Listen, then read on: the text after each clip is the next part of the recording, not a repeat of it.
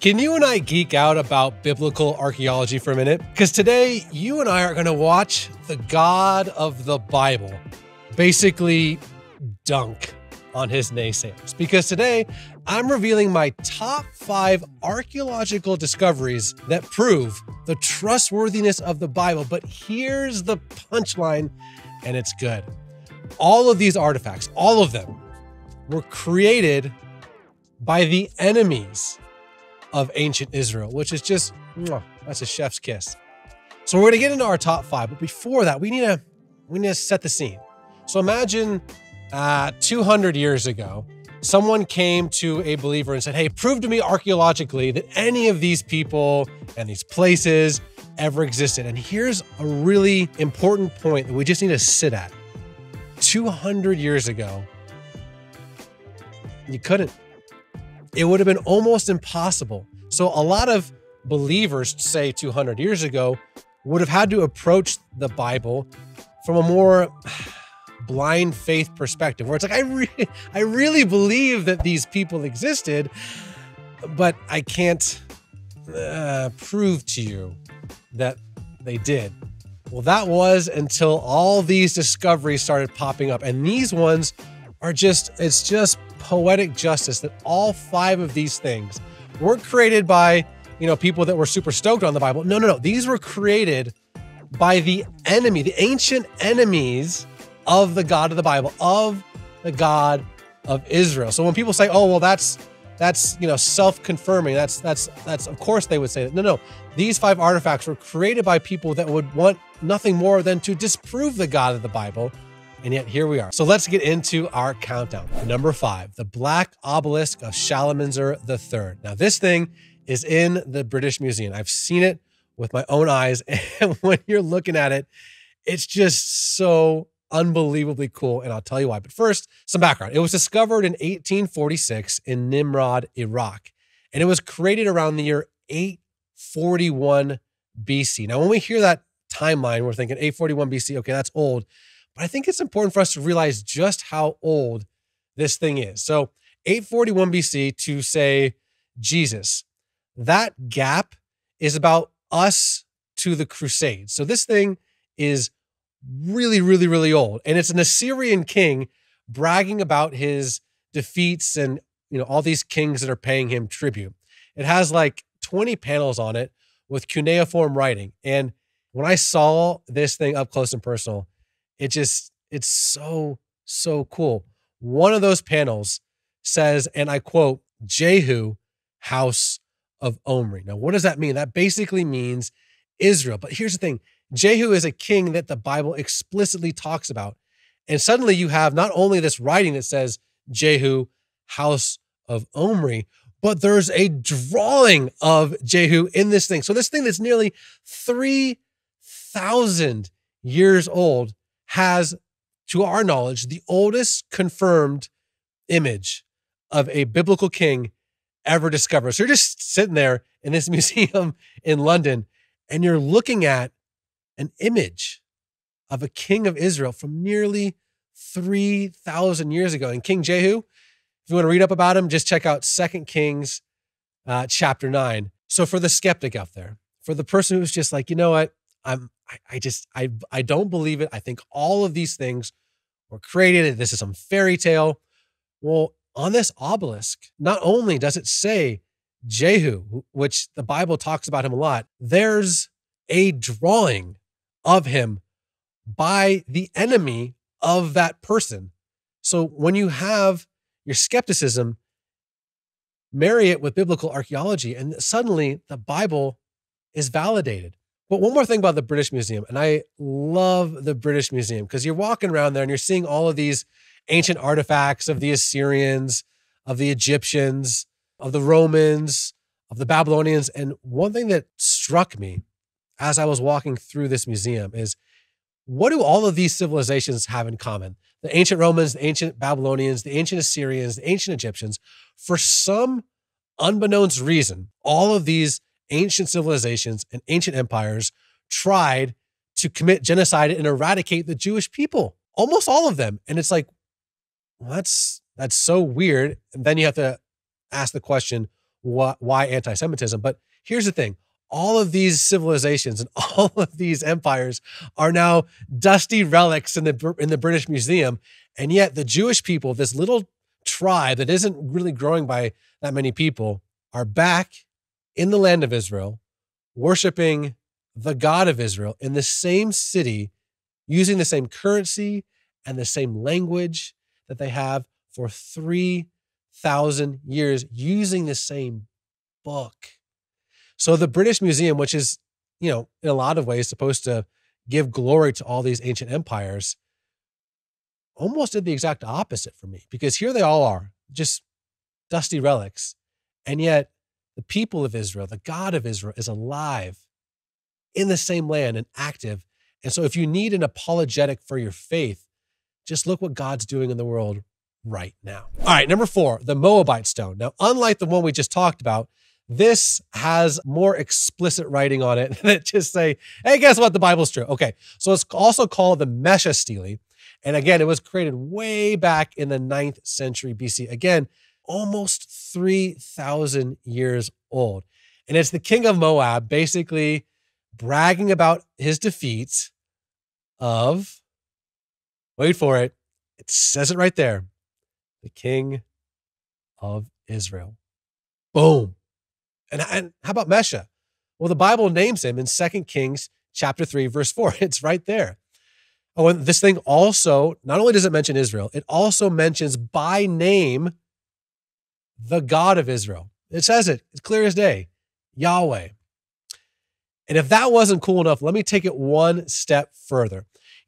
When you read, Joshua and Judges and the idea of the land being divided into 12 tribes. Okay, come on. That's obviously a fairy tale. There were no 12 tribes. Let's move on. Come on. That's obviously not true. The 12 tribes of Jacob. Come on. And yet, this stone mentions one of those tribes by name. Again, and I quote, the men of Gad lived in the land of Ataroth from ancient times. So not only does this thing mention Israel, not only does this thing mention the God of Israel, Yahweh, it mentions that one of those 12 tribes, Gad, has been there since ancient times. It's like, Mesha, are you some sort of Christian apologist or what? Number 3, Sennacherib's Prism. Now, this was found in 1830 in the ancient ruins of Nineveh. Yes, the same Nineveh that Jonah tried to get out of. But this prism is just so cool. So it's Sennacherib bragging about his military campaigns against, and this is important, a lot of people say, oh, there was no Judea, there was no Judah. But according to Sennacherib, he was fighting, here it is, King Hezekiah of Judah. He mentions King Hezekiah of Judah by name. Now that right there would be cool enough. This artifact would be worth going to see. But there's something about this prism that's even more fascinating. But before we get to that, let me share with you one more quick factoid that just really shows how cool this prism is. So in 2 Kings 18:14, you have this sort of random verse, and it says, so King Hezekiah of Judah sent this message to the king of Assyria at Lachish. I have done wrong. Withdraw from me, and I will pay whatever you demand. The king of Assyria exacted from Hezekiah, king of Judah, 300 talents of silver and 30 talents of gold. Sounds kind of like one of those random verses that you're like, okay, I don't know why that's in there, but sure, why not? But here's the thing. It's so good. Again, the last part of that verse, 300 talents of silver and 30 talents of gold. What does the prism say? And I quote, fear of my greatness terrified Hezekiah. He sent to me tribute. Again, I'm quoting from this thing, 30 talents of gold, exactly like the Bible said. So Sennacherib is bragging about destroying all of these towns in Judah, Lachish, which is kind of like the second biggest one. So obviously he destroyed Jerusalem, right? I mean, that would be the crowning achievement of this campaign. Well, in 2 Kings 19:32 through 36, you have that famous thing where the Bible talks about, God destroying the army of the Assyrians. But that obviously didn't happen. Obviously, Sennacherib, the king of the world, destroyed Jerusalem, right? Well, in the prism, it says, quote, As for Hezekiah, I shut him up like a caged bird in his royal city of Jerusalem. I then constructed a series of fortresses around him and did not allow anyone to come out of the city gates. That's where it ends. But why doesn't it mention that he destroyed Jerusalem? Well, maybe because just like the Bible said, he didn't. So you have the Bible and now this prism confirming kind of an impossible miracle of God.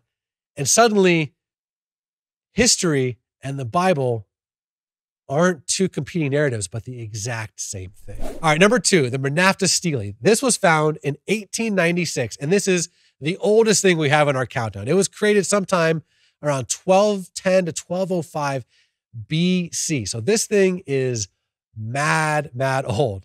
And it's basically this Egyptian pharaoh boasting about who he's defeated in battle.